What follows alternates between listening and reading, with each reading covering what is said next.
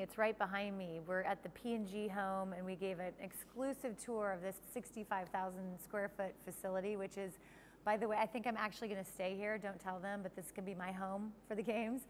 But behind me is the Durcell virtual stadium, and I've been a part of the Rely on Copper to Go for the Gold program for about 5 months.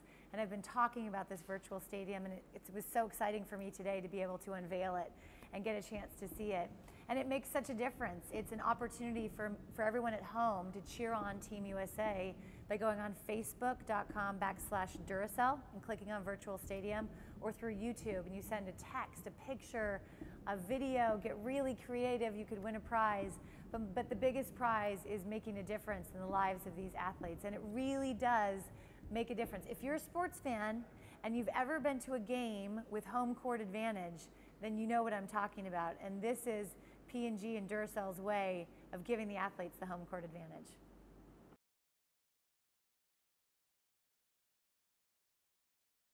It's huge, and speaking from personal experience, in 1992, we didn't have cell phones and we didn't have email, but I did get a telegram from a woman in Texas who I'd never met and none of my family knew, but she just felt compelled to tell me that she believed in me and she was wishing me good luck and she knew I could do it for my final race, which happened to be my gold medal race.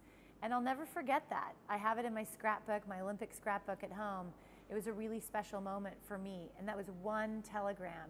So the virtual stadium behind me is like 1 million telegrams, 10 million telegrams to all of Team USA and specific athletes, really cheering them on. And it does make a difference. When we're talking the difference between gold and silver and 1/100th of a second, this could be the difference.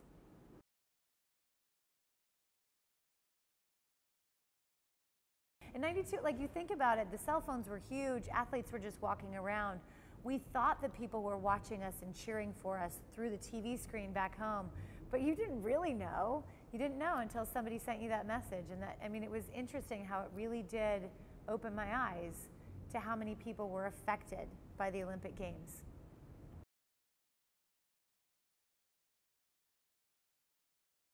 I did. My kids are 4 and 6. And we stumbled upon it on TV, and they actually, so they know it. And it's funny, it's cute, because they'd say, "Mommy, wasn't this the show that you used to host?"